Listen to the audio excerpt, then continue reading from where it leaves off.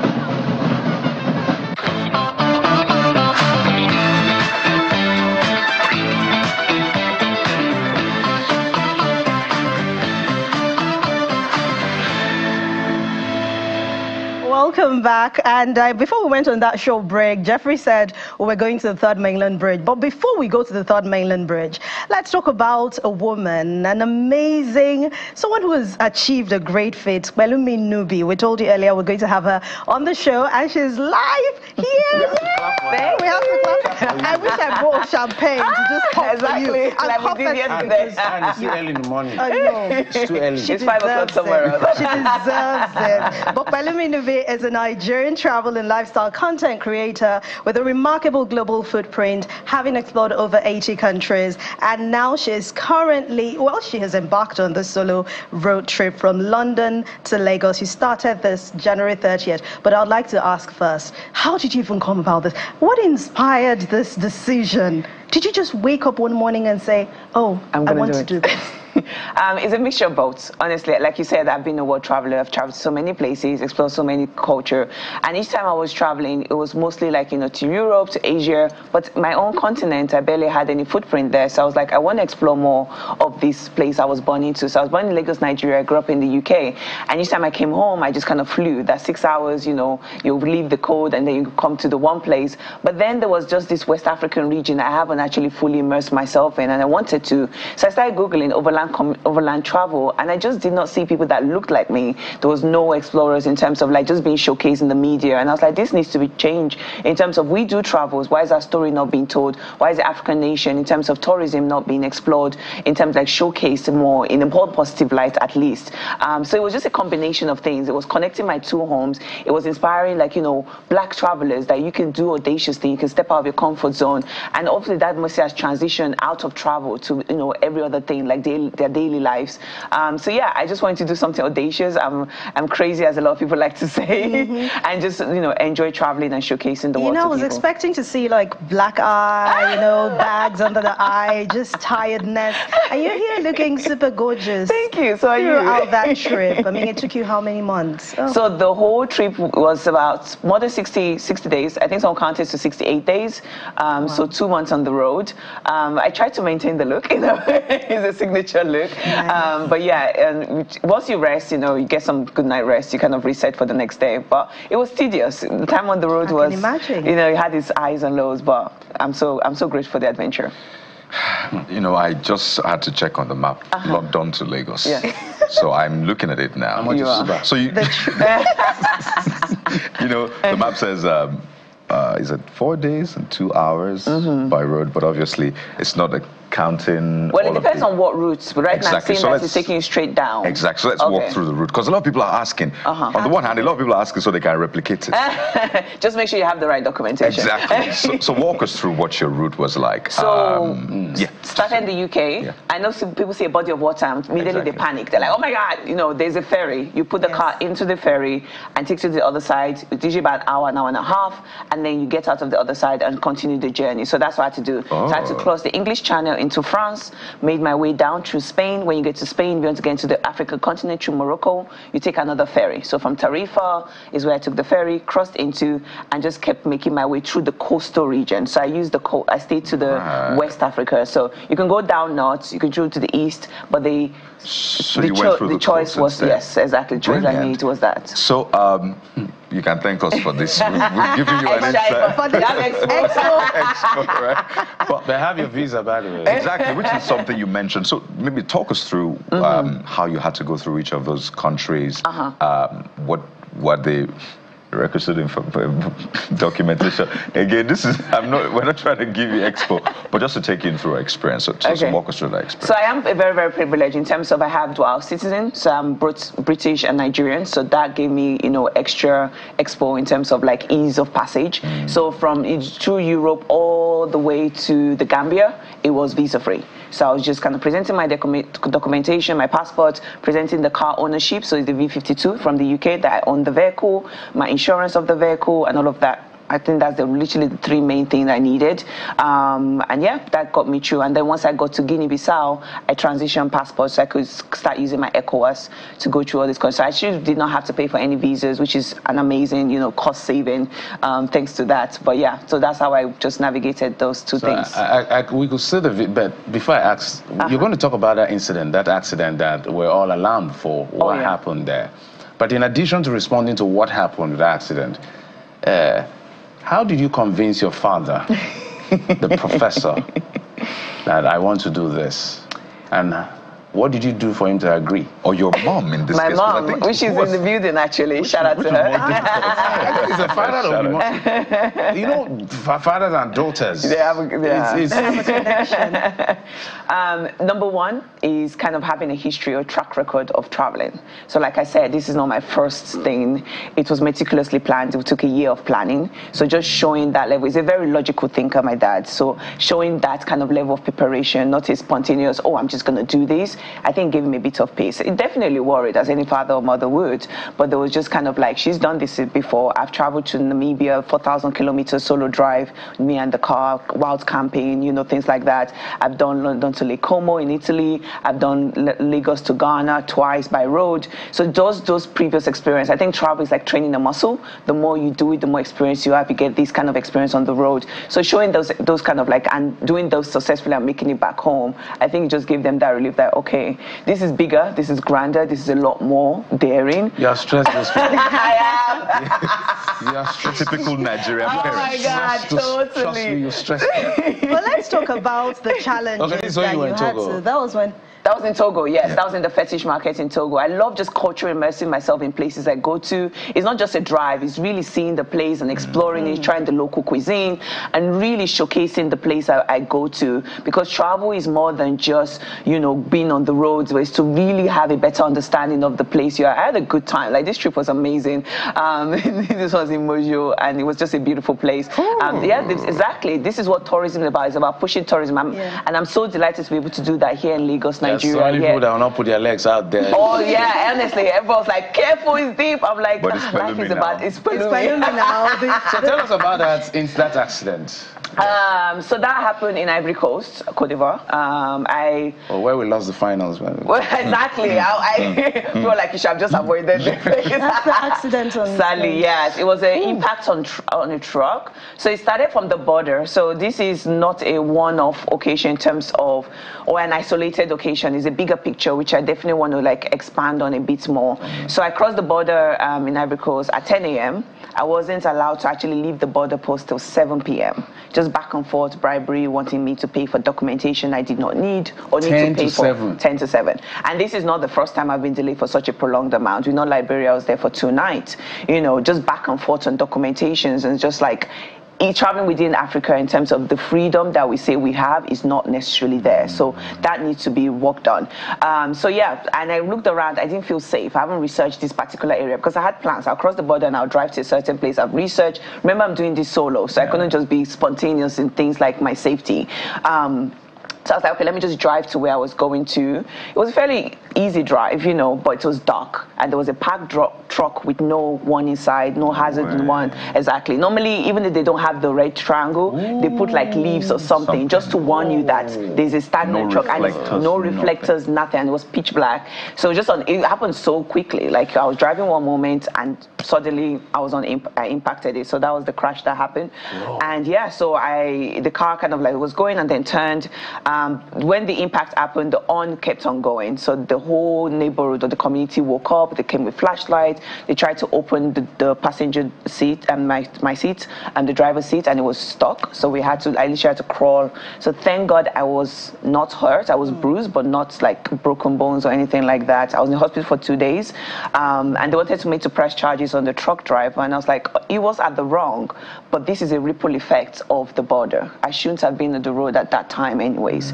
So that's why, these people we're just delaying that to get money, but they're actually costing life. And this is not the first, this is not the second time it happened on my travels. So I think definitely policy change in terms of who is regulating these borders, what are they doing, how are we keeping them in check, are they just free liberating to make up laws, when it's not. I had this took a year of planning. I had all the right documentation. It was just a case of we could intimidate her, she's a woman, all of that stuff. Which brings me to my next question. I mean, I followed your trip, and some places, especially in Africa, you had challenges, you slept a while, you took a while at the borders. Which brings me to, do we really need new policies in terms of relationship in the African continent? Because I know coming from where you were coming from, you had no problem, almost no problem, well, no challenges. But when you got to Africa, traveling within Africa, I mean, I've traveled within Africa. Sometimes it's even more difficult than traveling out of Africa. What do you need governments across African countries need to do? I think definitely just not written policy, but actually it being implemented in terms of, this freedom, this ECOWAS was speaking about, for example. Why am I still paying for a stamp just for you to stamp my passport? Which fact checking these people, who are actually calling them to check if something goes wrong. And listening to travelers like myself, when government officials are traveling, they have the privilege of having, their official vehicles and stuff like that. So they do not see the everyday man travelers. So when bloggers and travel content creators and things are out there saying, look, this is tough, we need to do something about it. And you're right, it does affect trade, it does affect, tourism. Yes. If this is what people are saying, they don't want to come to that kind of country. So it's very, very much need to be dealt with in terms of rotation of the officers, so they don't feel comfortable in the post they are. Just really making sure that they know that, bribery will be dealt with, yes, with high punishment or something like that, but there's no level of accountability, so everybody just kind of do what they want to do. Well, I think the other question, and this is a big topic, and I'm hoping that you'll be on that table so you can speak about your experience. Because sometimes policies are made just theories. Yes. But when you have people who've experienced, they can give you details. Correct. Then it will be important in formulating policies. But your car was wrecked big time. But your car came back that was whole. Miracle. So how did you? What happened? Did you just use the Pelumi superpower? You just charge the car and how did you fix the car? Because we saw your car broke down. Because we saw the same car coming. Yeah. So how did you do it? So what happened? So when the accident happened, there was definitely lots of discussion of rental cars, alternative car. But her name is Lumi, so it was actually named by the community members. So there's been a long-standing bond between me and her in terms of. Say that again. Her name is Lumi. Whose name is Lumi? The car name is Lumi. The car is a pet. Oluwanumi, actually. So it's like God in Okay, so we're not naming cars. We're naming cars because she's part of the journey. me. She's gone through a lot. She was sick of me at that point. Like this was almost entering Ghana. She's like, I'm sorry, it's going to Togo. And she's like, I'm done. Like, I'm going to just stop working. But we got her back to life. But yeah, in terms of the vehicle, so after the accident, we towed her to Abidjan, where the mechanics were absolutely fantastic. Shout out to the Nigerian embassy in Cote d'Ivoire. They were amazing in, you know, just assisting after my accident and just finding a mechanic and just helping me in that situation. So do seek out, if you're doing trips like this, it wasn't something, I always connected embassies to kind of like visas. Yeah. There's a broader aspect, you know, it's representation, protection, just even just calling them, so like, hey, I'm going to shout out again. So when shout out to, you know, a massive shout out, you know.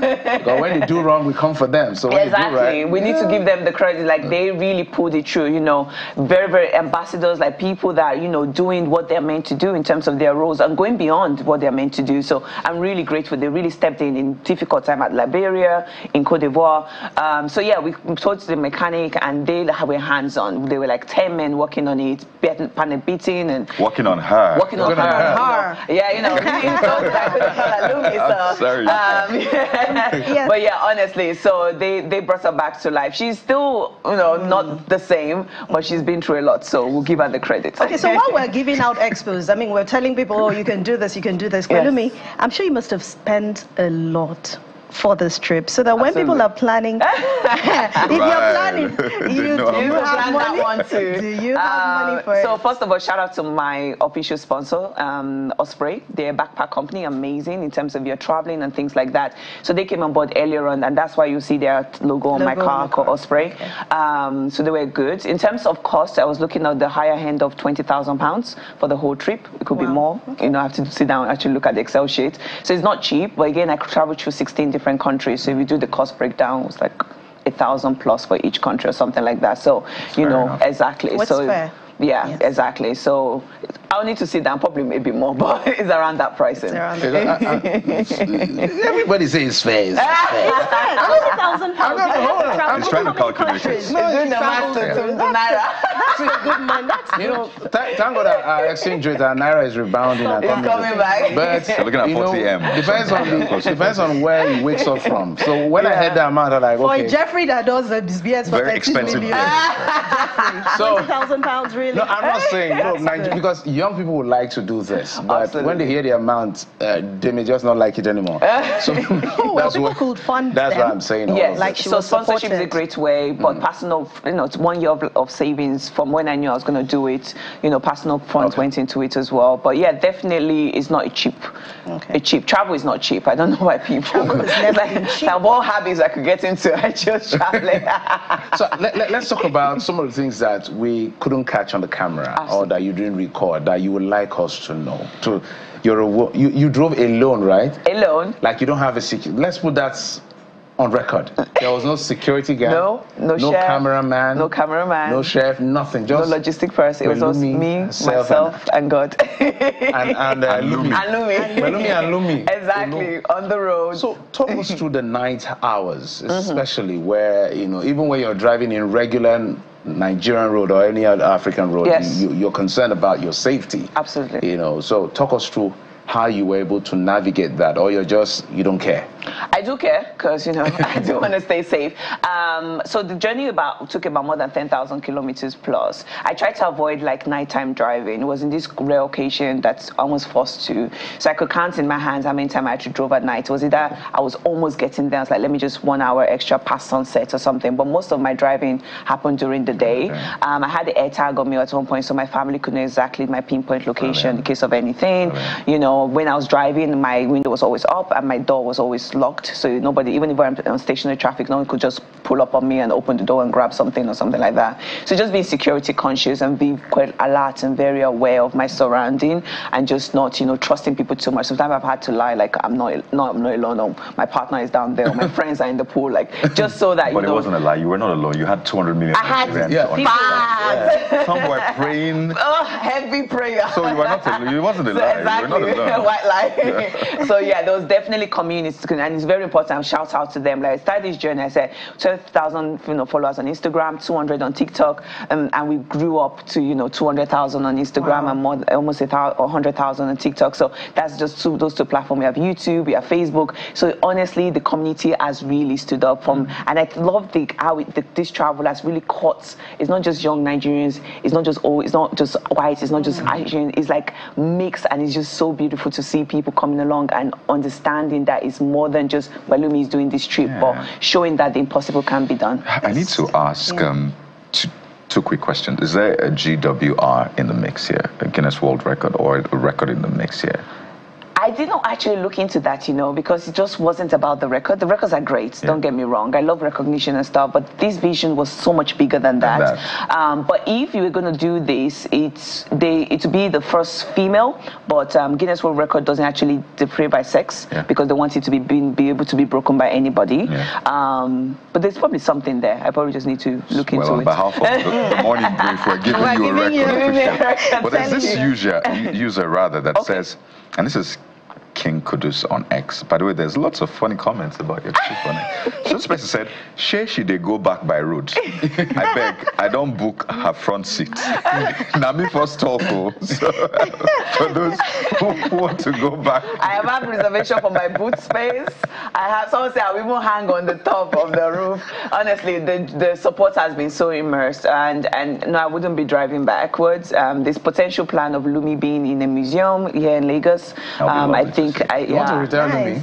No, she'll be here. Forever. Did you bring Lumi, by the way, with you? I didn't. She's at the University of Lagos, still having a prime spot. She's resting. She needs to rest.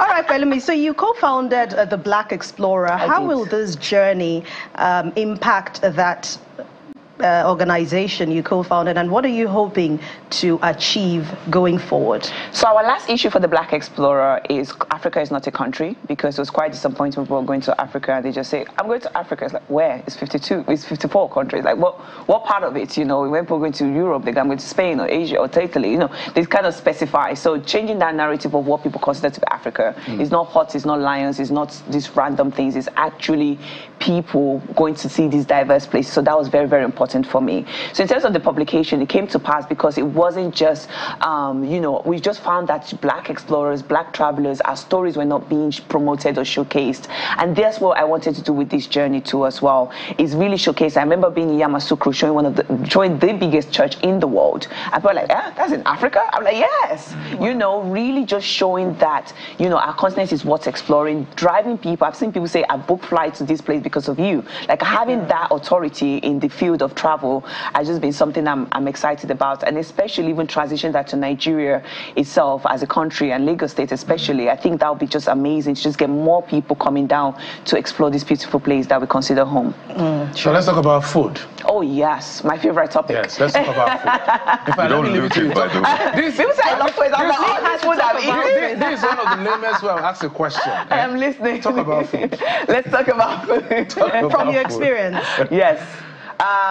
West Africa is blessed in terms of cuisine. I'm going to say that. I've always said Nigeria has the best cuisine. I still move from that. The diversity of our food is just 10 out of 10. People might say I'm biased. I don't want to hear it. It's good food. But honestly, I tasted some amazing food. There's just one debate, and don't cancel me on these guys.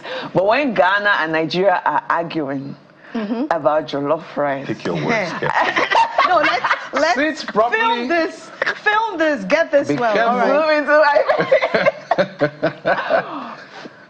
There's another winner. Oh. Is there a winner we know? It's a winner people don't tend to talk about. Okay. But it's not Nigeria. No, and it's not Ghana. It's definitely not Ghana. It's not Senegal. Jeffrey, hold on. Senegal. Senegal. We talked about Senegal's jollof is just Gambia, Senegal. Their jollof is to die for. The way they put the fish and the vegetable, it just marry. It's just different. But I'm literally Gambian jollof. I was in Gambia. Maybe are you sure we should not apologize to Alhaji Lai Mohammed? What he said, he had the best. He said Senegal was because the they best asked him between Nigeria jollof and Ghana jollof, and he said Senegal. Yes. We didn't know where Senegal. So I have a theory. And you know, another food critic talked about Senegal 2 weeks ago. People should just eat it first. So I'm surprised you guys are not seeing what's happening here. What's happening? Pelumi has eaten vegetables. If you're in Nigeria, you know what that means. They put something in that jollof, Pelumi. Because this is the height of it. We need to investigate it. But it's brilliant. So we have, and I think it speaks to the fact that, I mean, all of our cuisines and meals are fantastic in themselves, and we need to celebrate it. Nigeria's jollof is still the best. It's still amazing, please don't get me wrong. But, I mean, you could talk about some other meals that you had that got you.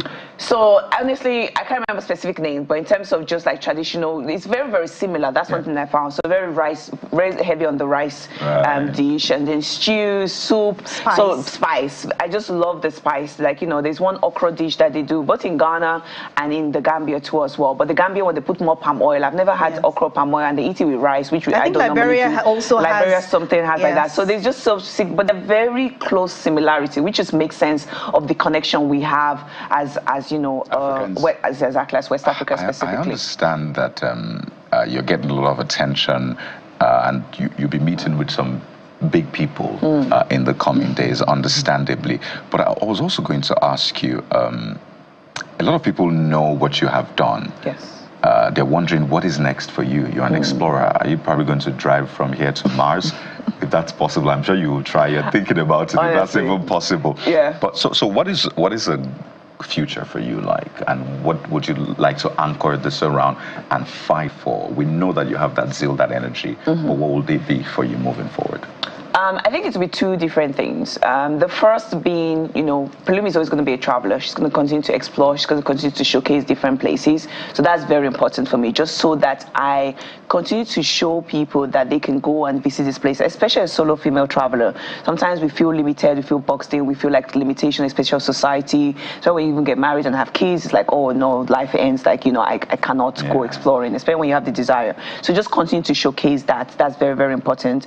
Also to empower the she girl, like, you know, the younger generation. And that is the reason why the travel and the University of Lagos was almost passing on the torch to the next generation to see that, look, I've done this, you are the next people that will go out and explore and do these things too as well. So being able to inspire them, being able to showcase those youth empowerment, I think that's very important for me, and just kind of like trying to encourage people to step out of their comfort zone. Really, my idea was that people will say London to Lagos by road was impossible, and then they've seen me do it. So I want them to reconsider the things that they consider impossible in their life, and hopefully they go out and do those things. So really that's the message, for them to be inspired and to do the brave things they've always wanted to do.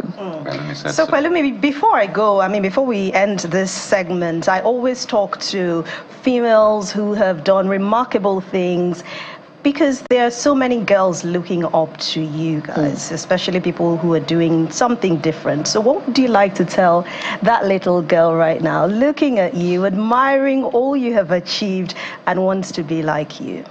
My biggest advice, or my longest motto standing, is the magic is in the doing.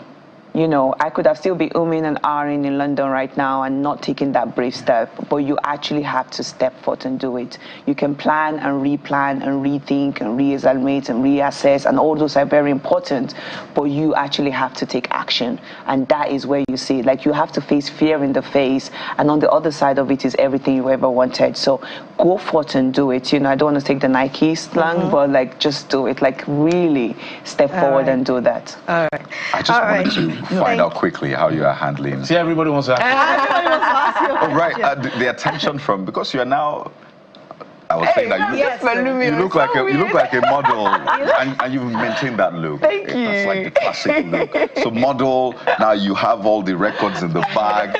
You have Lumi. There's so much about Pelumi. So how are you handling all the attention from the other side of the divide? What's the other side of the divide? From men. Yeah, From the guys. Let's To be honest, I'm open, you know. Okay. I'm open to those kind of conversations. Nice. As long as there is purpose and direction to it. Yes, please. Let them purpose. As long as they're ready to travel with you. And they have a passport, that's very important. I just need to chip this in before we wrap up. Just chip this in. Maybe you forgot to ask how you grew up, how many things you broke at home, just basically. Look, you think she was stubborn? I spoke to my mom the other because day. we need to trace how she became what she is. This is a positive side. Let's look at how you all started. I legit spoke to my mom the other day because I was very curious about my how I grew up. Like, what was young Pelumi like? Because, they say you tend to have this kind of tendency when you're young. And what she told me, she's behind me and she's smiling at me. What she told me was that, I just used to wear my diapers and just walk around the house. So I was a gallivant, I think, right from young. They never really knew what I was up to or kind of like. So I think the curiosity has always been there, just looking for out or just adventuring or doing my own thing. I think I've always been in-person kind of thing. Like I've always known or have that self-direction of, I want to do this. And I've had amazing parents that just cheered me on. Like, honestly, I don't think I'll be where I am if I've had limits or caps placed on me. Shout out to them. Right. They are the Thank you, Pelumi Nubi. But before we go, so we have done the shout out to your mother. Now we have to stand up. Okay. And welcome your mom. Ladies and gentlemen, Mrs. Olubukola Nubi joins us this morning. And Come here, mommy. Love you. Well, you produced an amazing woman, and we're so proud of her. I'm sure you're also very proud of her. I do. Sincerely, I said I don't want to say anything, but I'm just been listening to the interview. If you can remember 2004, we traveled to US, and we're just everywhere on the streets of US and in New York, gallivanting and all this stuff. And after a while, we started moving together, traveling together, because I like traveling too. Oh, wow. Oh, I see where you get that. So you got it from the tree. The apple doesn't fall from the tree. He said, we need to visit 7 wonderland in the world. So we were able to do 2 together, and I was tired. So I back up, so he was able to continue. Yes. From there, I limited mine. I should continue. So you took the torch from her. Exactly. Thank you very she's much. been an amazing Thank you very much. Thank you very much, Thank you for having me. We wish you the very best. As you continue. Maybe you drive to Mass, but let us know what you're doing. I'll make sure to give you and a shout out to your dad, Professor Timothy Nubi, of course. And I do have to shout out to Channels as an organization. They were the first people that really captured the story. I just did well documentation in terms of really, pushing my story forward. So honestly, forever grateful for that. So thank you so much. Thank you. You're welcome. You're welcome. All right. So this is how we'll end the segment with Pelumi Nubi and her beautiful mother, Mrs. Olubukola Nubi. Of course, Nigerians watching out there, you can do it. So let's get We'll be right back. Thank you. Stay with us. Bye.